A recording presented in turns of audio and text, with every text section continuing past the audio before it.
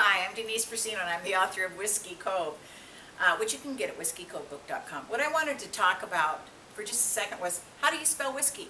Did you know that there's different spellings? This is the American version with an E. You're looking at me like you don't know what I'm talking about. Well, do you drink Canadian whiskey? Because if you do, there's no E in there. If you drink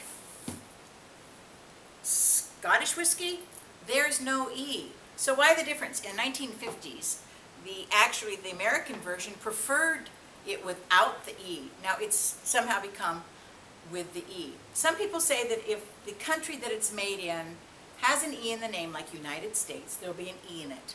And if it doesn't have an E in the name, like Canada, then there is no E.